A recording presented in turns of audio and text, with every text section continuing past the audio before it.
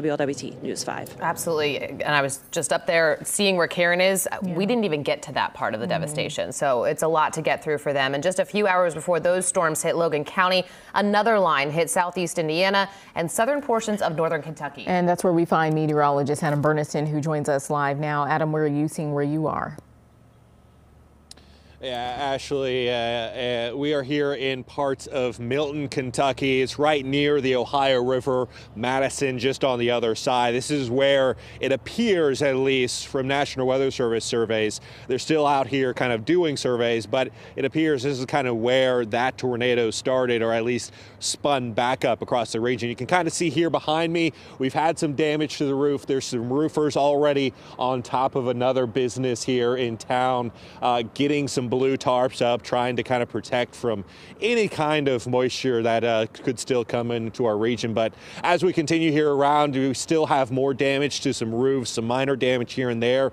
But the biggest damage we're seeing is just right here behind us. It's this RV that has been kind of flipped over. If you want to show that, Henry, that's with me here today.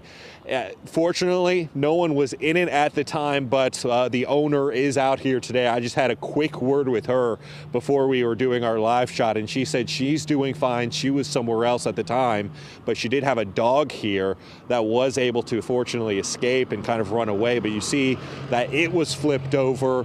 All kinds of trees are down here in this area from that likely tornado. As I mentioned, the National Weather Service has done some preliminary surveys out in this area, and there's even more damage even further down this road. We've seen a lot of electric trucks going down here, probably due to some down power lines. This road has been closed. So as I mentioned, National Weather Service has some preliminary surveys, and they're saying likely is a strong EF1 to a weak EF2 tornado that went through parts of Milton and down the Ohio River here. So that would be winds of 110 to 115 miles an hour. So we're going to get more views of this area, kind of get the lay of the land. We just got here moments ago, so this is kind of the first damage we're seeing, but we'll bring more throughout this afternoon and into this evening. Live in Milton, meteorologist Adam Berniston, back to you. Adam, thanks so much. Well,